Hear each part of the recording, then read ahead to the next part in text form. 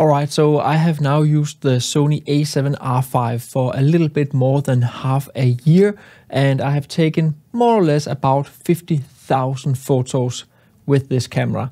Obviously, I have not finished all of those photos. In this video, I'm going to go into a few different things that I have learned from using this camera and how I like it here half a year later. If you want a more detailed review of the Sony a7R5, why I bought it and so forth, be sure to watch my first video on this camera. So here, more than half a year later, my biggest issue that comes with the Sony a7R5 is actually also one of its biggest features, and it's the 61 megapixels. A 61 megapixel file, even in compressed RAW, takes up about 63 megabyte per file.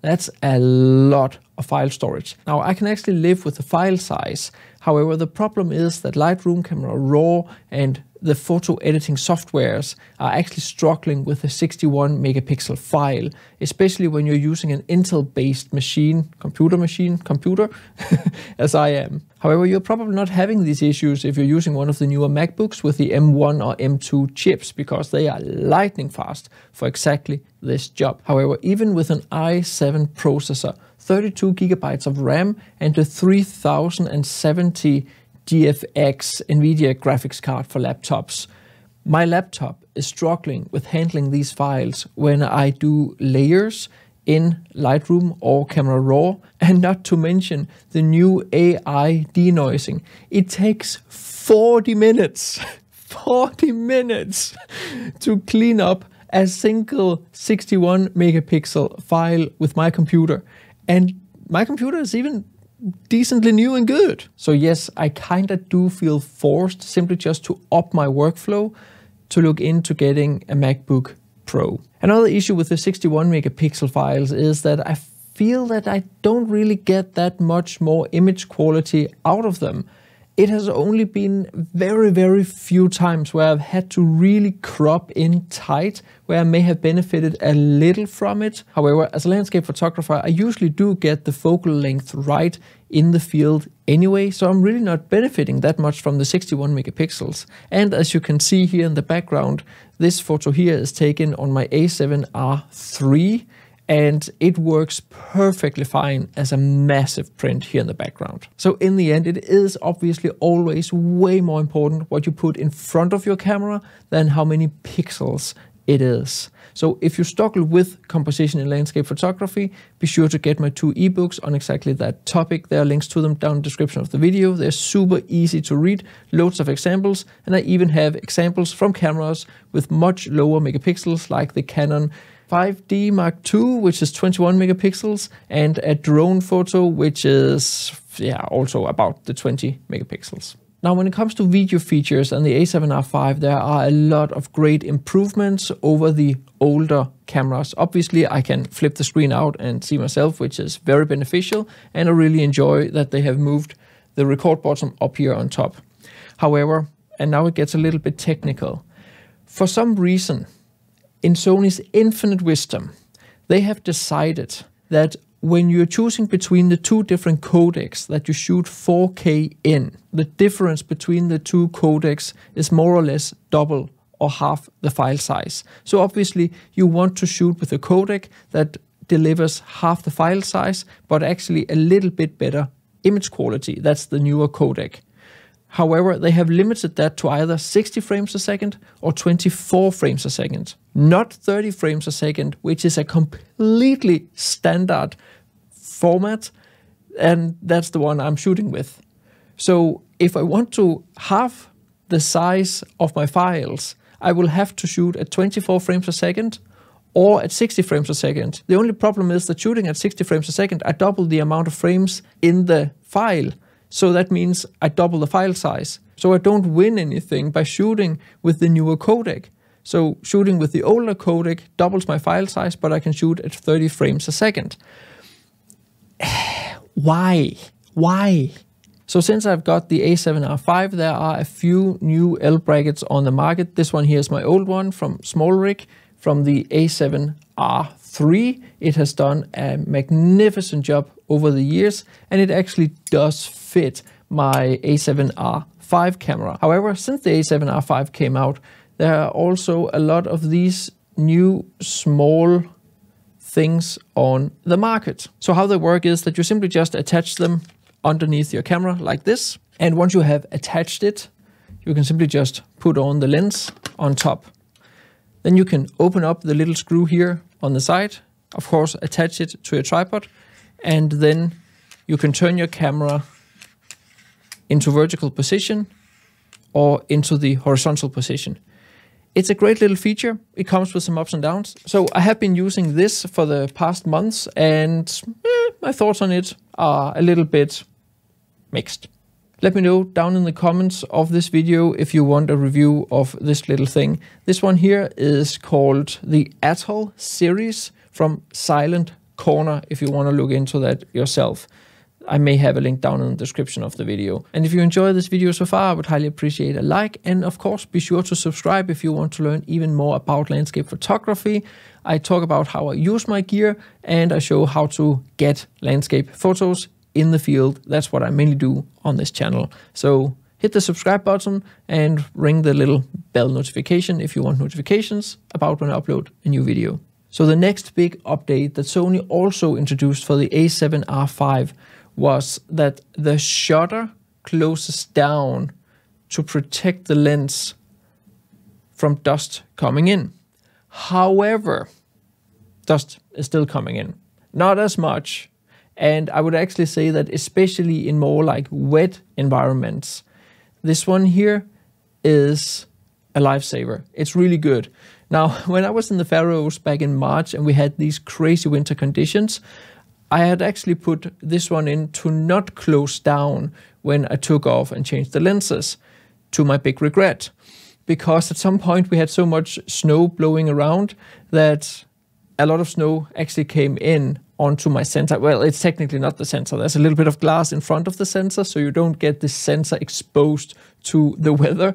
But the glass actually got a lot of like snow dust on it. And as you can see in these photos here, they are just spotted everywhere. Now, the interesting part was, this has never happened to me before, that the snow actually melted while I was photographing.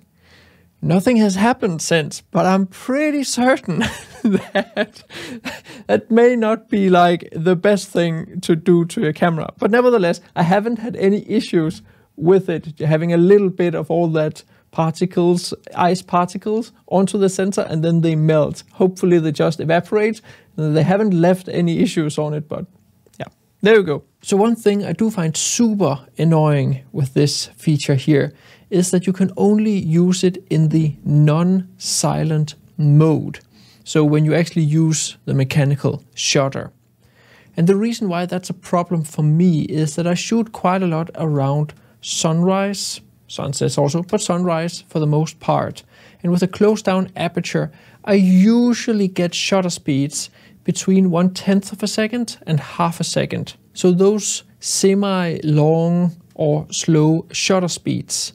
And even if I'm on a tripod and with a delayed shutter like 2 seconds or 5 seconds, the mechanical shutter will actually wobble the camera just enough so that I can actually get a little bit unsharp photos. And that is especially visible at 61 megapixels. So that is why I often shoot in silent mode, simply just so I don't have that mechanical shutter release. But I cannot use silent shooting in combination with the priority of having the shutter closed down when I shut off the camera. It should be able to be fixed with firmware, don't you think? I have also yet to provoke that accessory not recognized error message that pops on the back of the screen on Sony cameras. And it happens each time that the hot shoe gets wet, and it happened all the time on my old a7R3. However, here on my 5, I have yet to see it. It may be because I'm a little bit more protective about it, because I use this little protector on top of my hot shoe. This one here is from Nikon, and simply just add it in, and it does protect the hot shoe a little bit better. Wow, this is hard. A little bit better than the ones that actually comes with the Sony cameras. So at the very least, that's a good thing. So I briefly mentioned the flippy floppy fully articulating screen here. Yeah, it is so good. Yes, I use it. I don't use it as much as I actually thought I would, but that has mainly something to do with my shooting style changing a little bit, so I'm not making those like very low, dramatic wide-angle foregrounds. It does happen from time to time. But when you need this go into vertical and you need to actually be able to see it from a low perspective, oh my, this is just like, yeah, it's good. I enjoy it very much. And it's, of course, as mentioned, much easier to use it when I talk to the camera and I do my video. Another thing, can you believe it, I've also done for the first time in my life, is to actually benefit from, up here, you can see these custom bottoms here, where you can code in what settings you want on those. And it's very simple. You simply just go into one of the other modes, manual, shutter speed priority, program mode, aperture priority, and so forth. You put in all the settings, all the deep settings also into the camera, everything from shutter speed, ISO, aperture, obviously dependent on your shooting mode, but also the deeper settings such as focus area, image stabilization, shooting mode, all those different things. And then you simply just go into the menu and save those settings onto one of these custom bottoms up here. And then when you change onto them, it remembers those settings. And even though you are in one of those bottoms, you can still change your settings. And when you then dial away, let's say go to manual and go back, then you get those settings back that you saved.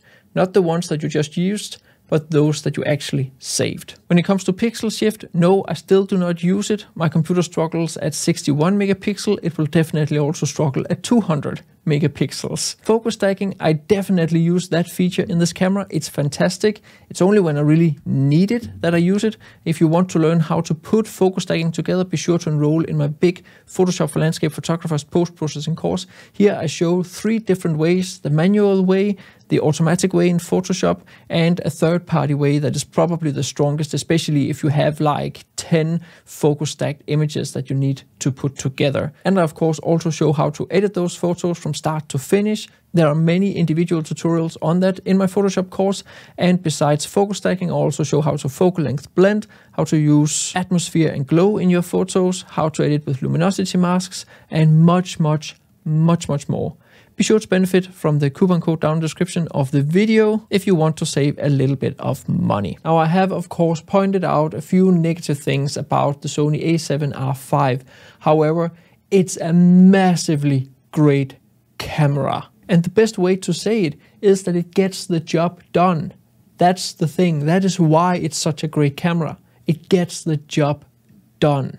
If you want a more in-depth video about the a7R5, be sure to check out that video, and generally just subscribe to the channel if you want to see me use the a7R5 in the field as a landscape photographer, and maybe also soon a little bit of a wildlife photographer, because I'm going to Svalbard soon.